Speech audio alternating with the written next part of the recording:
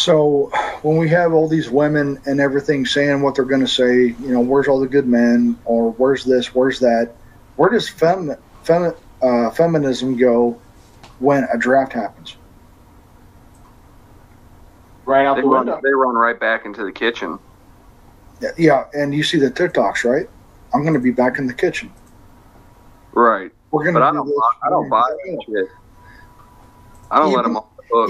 Even if it was, even if they went back there right now, to you two guys, and I'm talking to myself too. Even if women went back to that, I still wouldn't trust it. I still would not fucking give that a chance. Right. Exactly. Right. I still wouldn't want them. That's part of my message. That's what I'm saying. How do we fix it though, Mgtow or Cowboy? How do we fix that? I don't think there's a way to get back. Mgtow, red pill, you can call it whatever you want. Mgtow is an evolution in human thought. It's a logical response to what we have going for us today. I'll say it again. Mgtow is an evolution in human thought.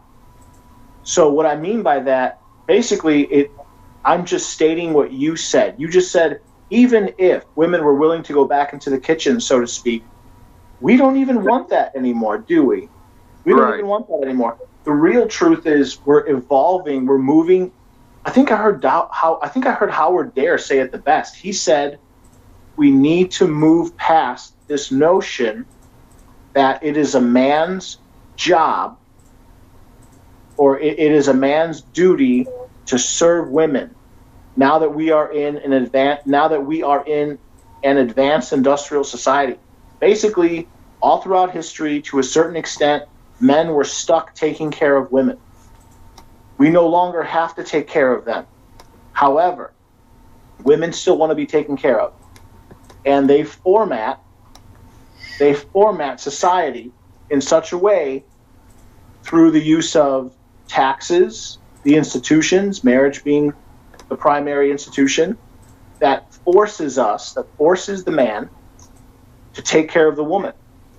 We have recognized this as a form of slavery or bondage. Bondage is slavery. Slavery is a war issue. And so now we must push for political ultimately, we need to push for political change. We need to get rid of the family courts. We need to demand paternity tests the second a child is born. We need to demand that fathers have the para, women have the mera, or the women can get rid of their children if they want.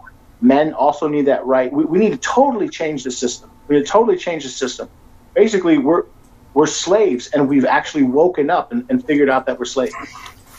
Well, yeah, I'm going to say because we have a tyrannical, gynocentric feminist system, trying to beat it through the legal matters and political matters isn't going to work.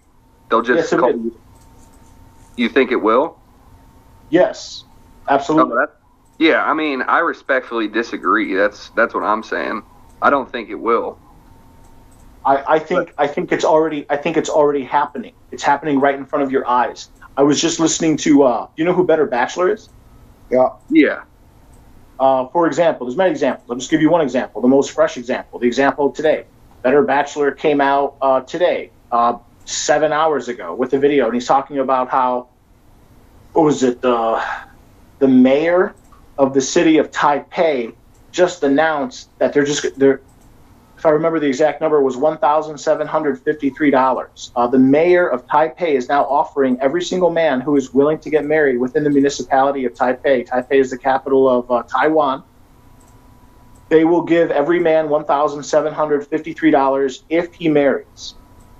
And then he just gave a break, and then he just gave an analysis. He was like, well, see, the problem is, even though you get $1,700 up front, the men still know that in the long run, they're going to end up paying more, and they're going to be screwed over, and they're going to lose all their rights, and they're not going to have any parental rights, and they're not going to have any reproductive rights, and they're not going to take it anyway.